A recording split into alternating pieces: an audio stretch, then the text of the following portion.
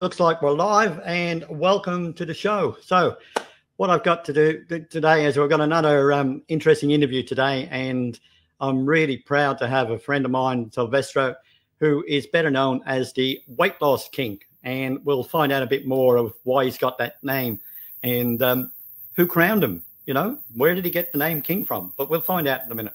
So, and just to give you a bit of a background, and he'll explain more about himself in a moment, but Silvestro was better known as the weight loss king because he lost 80 kilos 16 years ago, and he's kept it off. So, I mean, how did he do that? Well, that's probably one of the questions I'm going to ask him shortly. But the other thing is that he continues to inspire people all around the world, and because he's living proof that it's never too late to start and to live the rest of your life. Okay, guys? So with that, I'm going to bring Silvestro on screen and we can have a chat. All right, here we go. Welcome, Silvestro. Brad, thank you. How are you down in Melbourne? Mate, it's a beautiful sunny day. I've been out for my walk and it's fantastic. But who knows with Melbourne weather, you know? It could be raining in 2 hours' time. Oh, well, no. The good thing is that you're here, we're talking, we're bringing value to everybody out there. Well, that's the name of the game, isn't it? We've got to bring value and hopefully entertain people. And we get anybody on live. We haven't got anybody on live at the moment, but if we get anybody on live, we'll get some questions and get some interaction. Of course. So let's go. So quickly, well, maybe not quickly, but tell us a bit more about yourself, who you are, what you do, because I know you could talk a bit like me, underwater with a mouthful of marbles. So introduce yourself. That's not a bad thing, because if we ever find ourselves underwater, at least somebody will hear us. Absolutely. Yeah, gurgle, gurgle, gurgle. Well, first of all, thank you for having me on your Facebook Live, your podcast. Honored to be here. My name is Silvestro, known as a weight loss king. I help women predominantly, well, I won't say no to anyone, lose weight for the very last final time. So no more times going back onto the weight loss merry-go-round or the roller coaster. I lost 80 kilos myself 16 sweet years ago after being on the weight loss merry-go-round for 25 years. And through my own experiences, journeys, mistakes, triumphs, I mentor people from all over the world to help them lose weight for the very last time. So how do you classify yourself? Like, do you classify yourself as a life coach or a personal trainer, or? Good question. Yeah, very good question. I don't like labeling, because I think the best way is for people, but if I had to do that question, I classified myself more as a mentor. I am a qualified personal trainer. I do have my own studio in Sydney where I physically train people. I have a diploma in Bachelor of Sports Science. So I have all that background, but I see myself more as a mentor, because a mentor is someone that people can look up to or follow, or where I can guide people through my own experiences. And I think that's a mentor is someone who has got life experiences and can share those with people. So tell us a little bit about the background. Like you said that you lost weight 16 years ago. And yes, like in the intro, I mentioned the figure, it was 80 kilos. Yes, so half my body weight. Huge loss. What changed your mindset at the time? Because obviously you were living a life and you were comfortable, I'd imagine, in your own skin. So what changed your mindset at the time? Definitely. Well, I spoke about this in my published book, If I Can, You Can, how I lost half my body weight. And the first chapter was basically called Moment of Truth. So my moment of truth was really the pushing point. And my moment of truth is really taking ownership of my own actions. And that happened at Easter of 2003, when my brother was doing a typical video recording of the whole event of Easter. And my background is Mediterranean, I'm Italian background. So we celebrate a lot with food. Food brings everyone together, and it's a way of sharing and mixing and telling old stories. And I love all that. And I love food, because food isn't the enemy. Just want to get that straight. So when I saw myself on the video, because when you're big, you don't really sit there and glance over your photos or glance over the videos because you're just in total denial. But when I brought that to reality and I saw myself in different dimensions and different viewings from the back, from the side, and then that really triggered. It was a trigger. That was my trigger. And that where I really need to confront myself and bring myself to reality that I got to this stage of my life, age 33, at 152 kilos. I did that. So I had to own it. And from the moment that you can own something and take responsibility and be accountable for it, and it sucks because it's really hard to, to look yourself in the mirror and say, well, this is my doing. I have to step up and take it on. That's the moment you can accept it, is when the moment you can move forward. And that was my moment of truth, when I had to take ownership. And I think my shift in mindset was when I finally accepted and took ownership of how big I got in the first place. And what was the first step then? Like you realized that, you were overweight, you didn't like yourself and all the rest of it. So what was the first step you took? Did you go and find a mentor or go to the gym or what did you actually do?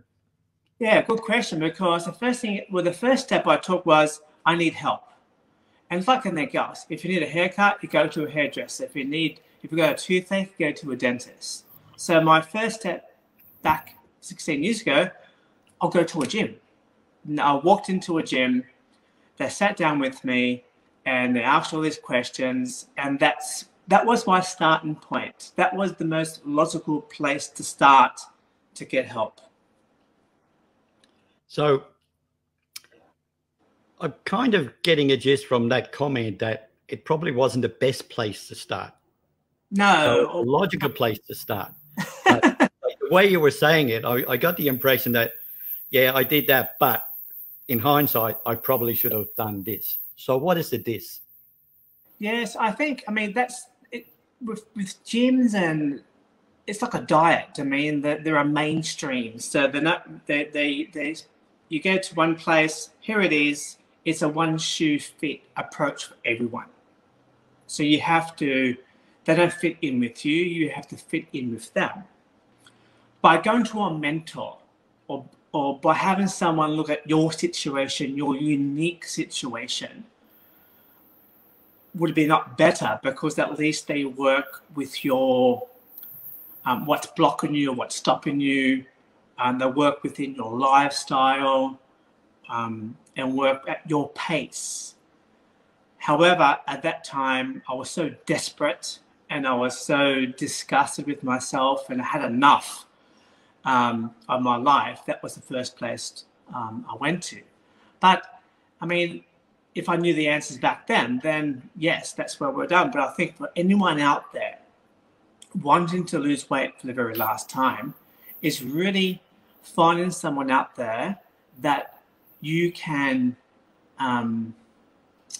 you can relate to, or you think that can help you in your situation. I think we need to find someone that's been in a situation before that can really guide us or mentor us, not just in achieving the results, but also knowing that along this journey, there's going to be setbacks. So there's going to be knockbacks. There's going to be times where you're not getting the results.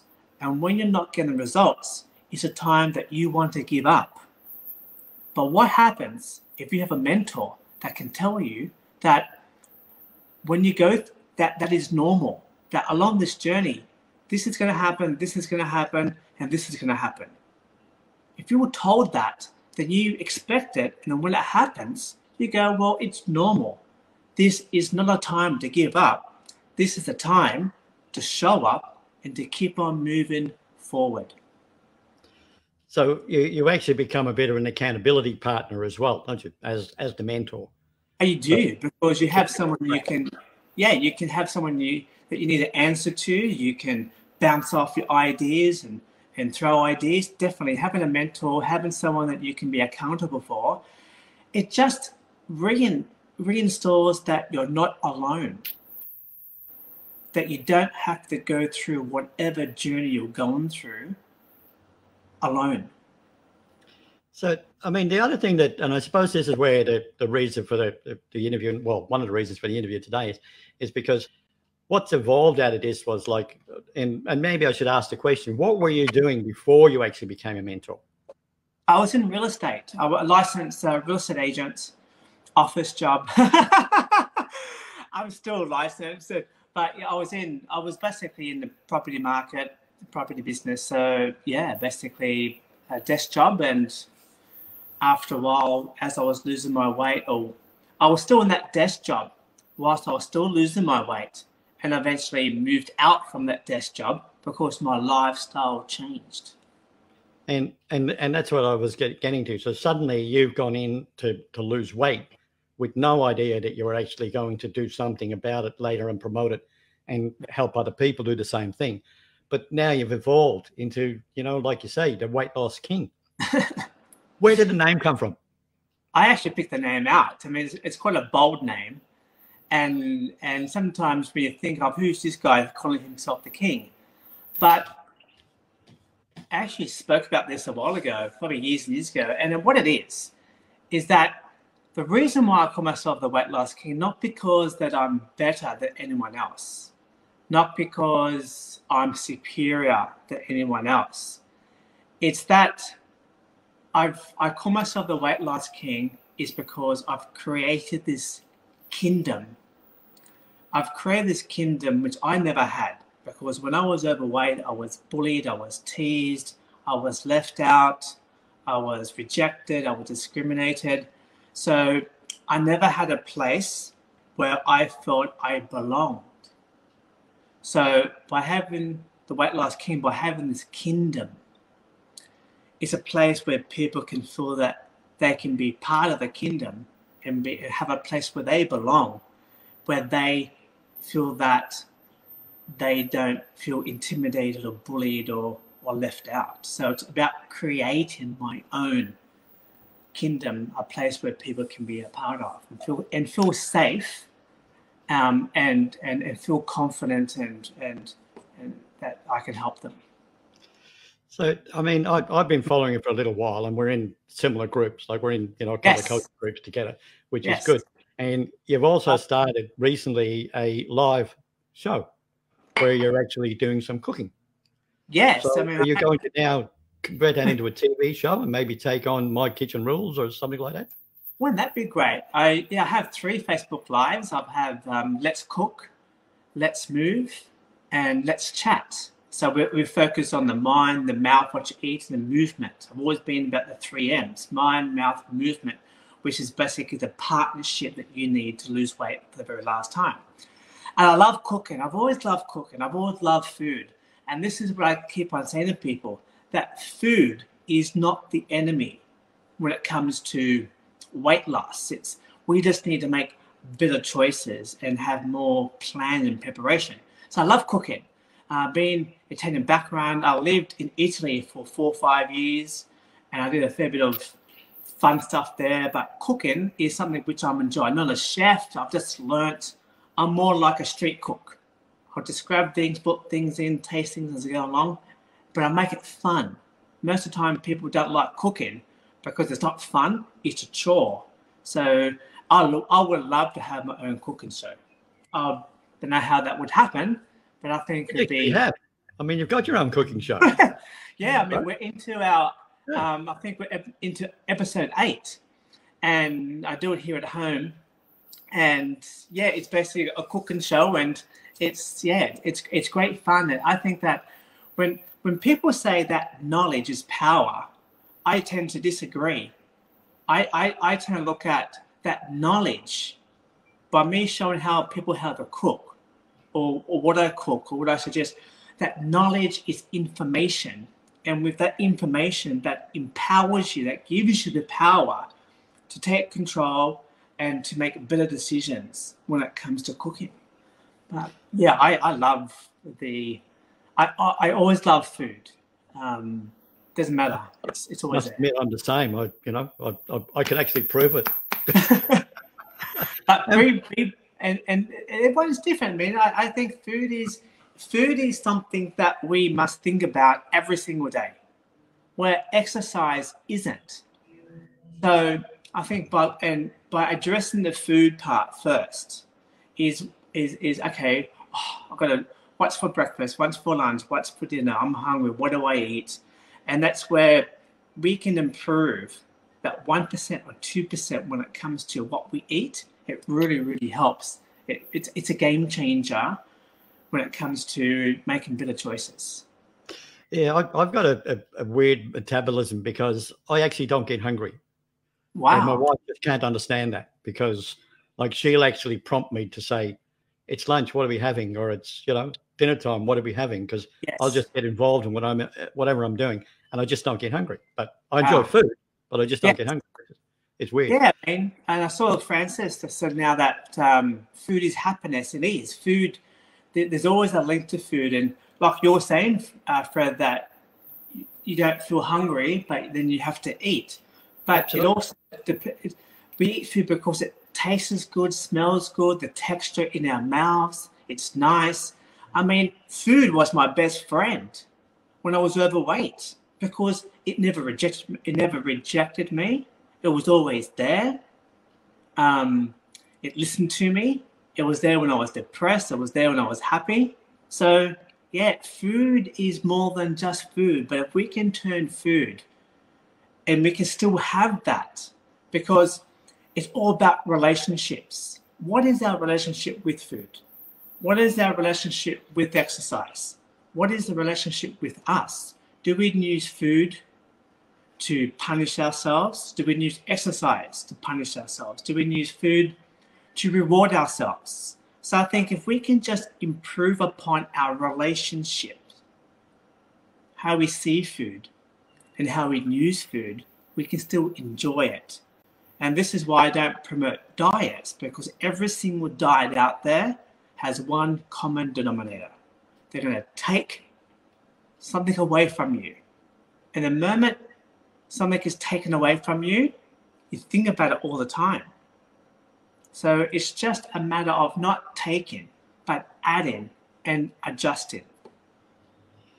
And I think, that's what you stress in your show, like on the, the cooking show, that it's really about, and it's like everything else in moderation. It's fine, So with your cooking show, how do people find it? Is it in your group or is it a page, or how do they find it? There's multiple. I'm across all forms of social media, so you can go and you can add me as a friend, or you can go to my Facebook group, which is called Losing Weight for the Very Last Time. That's a great way to connect, is by joining the private group, and then from there everything else is easy going. But Instagram, Facebook, my own website, if you just type in The Weight Loss King, you'll find me. But to go straight into even LinkedIn, Pinterest, YouTube. But if you go into my group, then bang, that's where all the goody stuff's in. So now that you've moved on, and you're a weight loss king and mentor, where do you see yourself in a couple of years' time? What do you see yourself doing? Well, the big vision is to be the go-to person when it comes to losing weight for the very last time. So I've always visioned myself speaking in front of large audience. That is the big vision. I love helping people one-on-one. I love being in a group environment, but it's the speaking is where I can reach more people. That's where I see myself. So do you see that? And now we're coming out of COVID, hopefully for the very last time. I'll use that phrase. I love that phrase of yours too, by the way. It's great, like losing weight for the very last time. Yes. So I've got to grab that for the very last time and tag that onto other things. So it'll be good. Yes. And use it. It's there because that implies long term. And imagine not even have a think about losing weight. Imagine not going on a diet every Monday and then stopping every Tuesday, or going to the fad diet. It's just one less thing that you would ever have to do for the rest of your life. Yeah, so and then it's habit forming. So because you just get into that habit and go through that for the rest of your life, basically. You have to love what you do. You have to love and embrace your lifestyle. And this is what it comes to. It's right where losing weight for the very last time begins on the very first day that you have started, that you want to lose weight. That's what comes. It's the very first day. So that sets the tone. That sets the path. That sets the direction in a way you're going to live your life every day. So if your decision on your very first day is to work out 1 hour every day and just eat fish, broccoli, and rice, can you do that for the rest of your life? And whatever your answer is what you go with. If it's no, don't do it. If it's yes, then do it. So whatever you do, you must love it. It must be sustainable. And you must do it without any effort, consistently. Yeah, so you don't have to think about it. It becomes like mindless. You just get going ahead and do it, cook whatever you're going to cook, and it's just another meal, basically.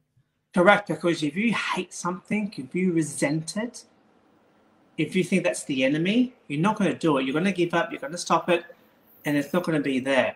Because the consistency, what got me losing 80 kilos was pure discipline, was pure desire. What has kept me with the weight off all these years is consistency. And not only that, is that I love my lifestyle. I love how I eat and what I eat and how I move. It's a second nature. Habits take time. It's momentum builds momentum. No, I never ate green vegetables. I ate all that sort of stuff. And your taste buds, everything takes time to adapt, to change, to move with you. And this is the hard part. Weight loss is easy. It's not rocket science. It's that everyone, and me included, I'm guilty for 25 years. I served 25 years for this. I was always in a hurry. I was always in a rush. I want it now. I don't want it tomorrow. I want to get rid of it. And that's the trap that we fall into. That's the merry-go-round that we get onto. And the only way you can get off the merry-go-round is by losing weight for the very last time, is to fall in love with the lifestyle that you have adapted from day one. Now, you mentioned earlier that you have a book out. So what's the title of the book and where can people get it? So the book it was published by New Holland Publishers 10 years ago. So it's out of publication. I do have hard copies, but the book is called If I Can, You Can, How I Lost Half My Body Weight. So I do have a website for my book, which is www.losing75kilos.com.au. Or if you go into my group, I can give you directions there. It's also on my weightlostking.com.au, and you can click onto it, download it, instant digital download from my group and from my page. I think it's a generous $5 download. It's basically, I do it that way because it's attainable for everyone else. There's recipes, it takes you along the journey of the ups and downs of what I experienced. And you've also got because I downloaded it, you've also got a guide as well that if people make contact with you, that they give you, you give them the guide free, which is it's a weight loss, not a weight loss planner, but it's a planner of sorts. Do you want to tell us a little bit about that? Yeah, so what I've done is I've put together a 150-page instant digital PDF download, and it's called the Ultimate Weight Loss Planner. So what's in this planner? It basically covers everything. Gives you intro of who I am and what I achieve, but more importantly, it gives you exercises to do, has recipes, it has ways in which you can get a growth, a strong mindset. It also has 6 months where you can track and you can log your progress. So what you eat, how you move, what you're thinking on a daily, weekly, and monthly. Tracking data is very important, and this is a 150-page free planner. There's no gimmicks. There's no. All you have to do is go on to my other website, which is basically the ultimateweightlassplanner.com.au, or come onto my Facebook page. If you come to my Facebook page, Losing Weight for the Very Last Time, it's all there. You can message me there. You click onto it, you download it, enter in your email, and away you go. But it's basically my life story, my lifetime, my life experience. It's got everything in there. In actual fact, people have said to me, you should sell this.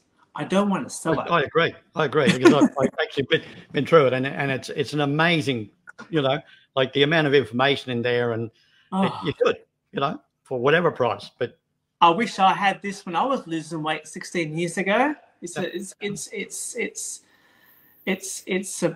just great value. And like I said, it's just me giving back, and it's me it's just a matter of letting people know that I exist. And yes, I can mentor you one-on-one, and I have all these other wonderful services. I have meal plans that you can buy from my website. I've got lots of things as well. But this planner, the mission on this planner was just to help people, those who need help. And then if you choose to then go in further and you need more help, then I'm there. So it's more to help those people who need a place to start, and I need someone who's been in their shoes before, that can walk the talk, that can understand how it feels and to live a life of being overweight, not just for 1 year, but for 25 years.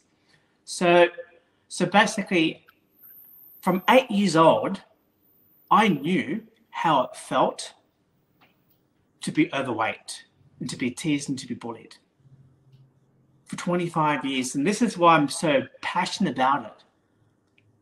And I was an emotional eater. I had low self-esteem, and I tried probably 30, 40 different diets.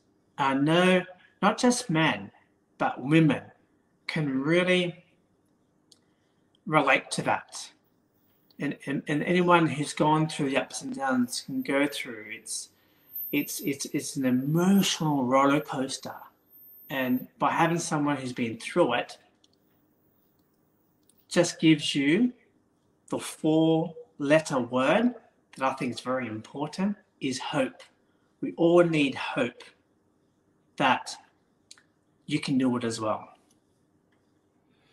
So we've gone over we're almost 30 minutes at the moment, so but it's been great. Is there any final comments you'd like to give the listeners and people that are on watching at the moment, or even people that come in and watch the replay? So any little bit of advice you'd like to give them? My advice is that you must fall in love with the new lifestyle that you're going to adapt to. You must love it. And that there will always be setbacks, but setbacks does not mean that you give up. And by taking small steps, and those small steps will add up to a big step, and to keep on going no matter how hard it is, and to push forward, because when you desire, when you really want something, then you will achieve it. But never ever stop because of a setback. And the 3 other things I can give you as well: if you bite it, you need to write it down in the planner. If you move, you will lose the weight. as well. And whatever you think is what you live. So be very, very mindful that how you think and what you do and how you move, that everything is a partnership.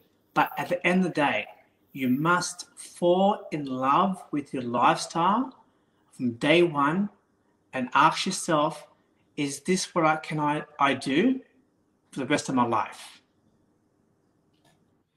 Great way to end, I think. So it's, fall in love with your lifestyle.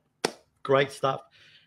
This has been, another eye opener for me. I always enjoy this, but it's great, and I'm going to be watching the show because they're fun to watch. So it's been really good.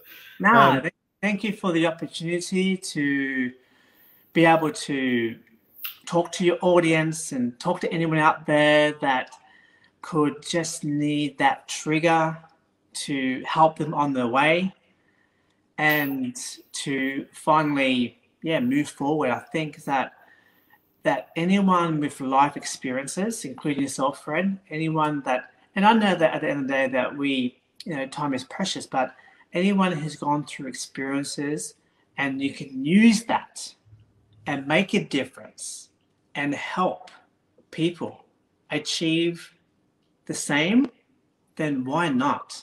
Because your passion will speak for itself. Yep. Just finally, because I'm going to take the audio from this and drop it up on a podcast. So do you just want to mention your Facebook group again so that people can get in touch with you? Because it's probably the easiest way. Yes, and my Facebook group is called Losing Weight for the Very Last Time. And it's a private group, so click on join and then we'll approve it. And from there, you'll get access to me, access to all the live Facebook shows. Or if you go into Facebook and type in Silvestro Mazamichi, it'll come up. But Losing Weight for the Very Last Time. And if you can put a link, we'll put a link on there. There'll be a link in here, but for the podcast purposes. For those words, and then you'll get access. I've got some new stuff coming through and some fun stuff as well. And everything that I do on my lives is all recorded. So even if you join today, you'll still get access to the last 8 cooking shows. So you can start to cook. All right, Silvestro, it's been great. I really enjoyed it. I love your energy, love what you're doing. And obviously we're in groups together, and it's been a major session.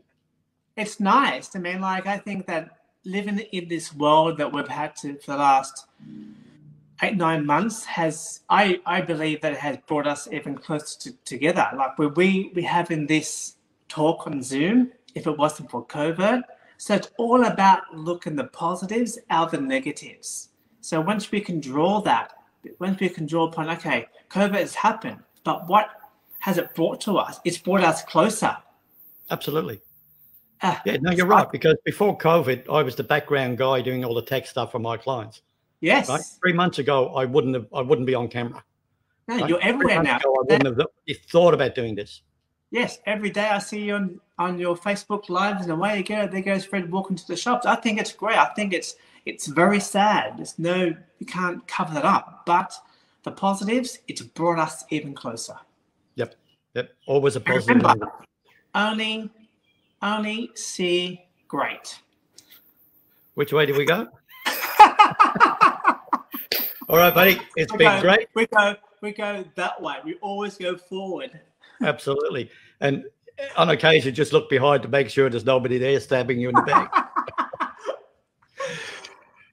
All right, mate. I'll call it at that one. And it's been great. And we will put the links in for people on Facebook. And I'll mention it again in the extra on the podcast. Okay? It's been really fun, Fred. I've really enjoyed this. Me too. Take care.